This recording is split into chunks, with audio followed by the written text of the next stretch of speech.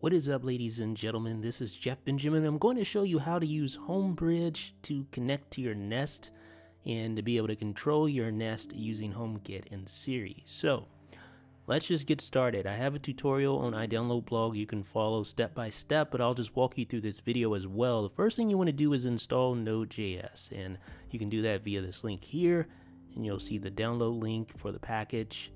And once you download it, you just open the package and you click continue a couple of times, and then it's going to ask you to agree, and then click install, put in your administrator password, and it goes through the setup just like that, and then just click close. Alright, so we're done with the installation of Node.js.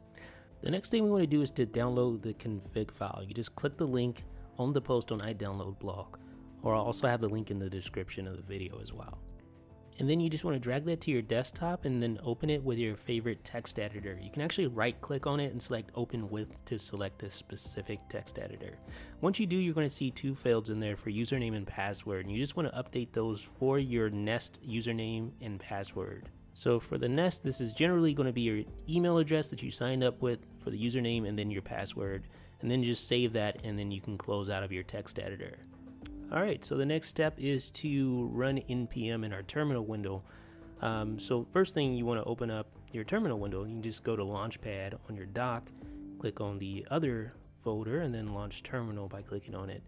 Now we're going to use npm, which is a package manager. So you just want to copy that first little line there on the post on IDB, and then enter, and you're going to see some output there. You may see some warning messages. You can just ignore those. Just wait until the process completes. It'll take a few seconds to go through there and complete, and then you should be back at your prompt here in a second. So we'll just wait on it. Alright, so now we're back. Now we can enter in the next command, and we'll just copy and paste like this. This shouldn't take long at all.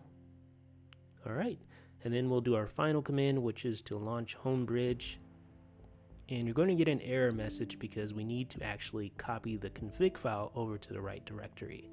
So what we'll do is we'll go up to Go in our Finder menu and select Go to Folder, and then you just want to type the following in there if it's not already. It shouldn't be if you haven't been there. Just click Go, and then you'll see this persist folder, and then it'll just be the rest of it will be blank. So you can just drag over the config file right there next to the persist folder, and we are good to go. So now we're going to launch terminal again, and this time we're going to type HomeBridge again. This time it'll actually work, or at least it should. So HomeBridge, and then return, and then you'll see this. So it's actually connected to your thermostat. So now we want to grab our iPhone and download the Devices app. This is a free application that allows you to connect to HomeKit devices. Once you launch the app, you're going to see something that asks you to give access to your home data. You want to make sure you give it access. Tap Add New Device, tap Create New Room, and then you should see the HomeBridge server. You want to name your room first, and then tap the HomeBridge server, and then tap Add Anyway. And now you'll see Add Accessory, and you want to just tap Enter Code manually and type the code that you see on the terminal window. So once the code is added successfully, you'll see accessory added, and now we can just use Siri to control our Nest thermostat. Watch this. Set temperature to 75 degrees. Okay, I set the Nest to about 75 degrees.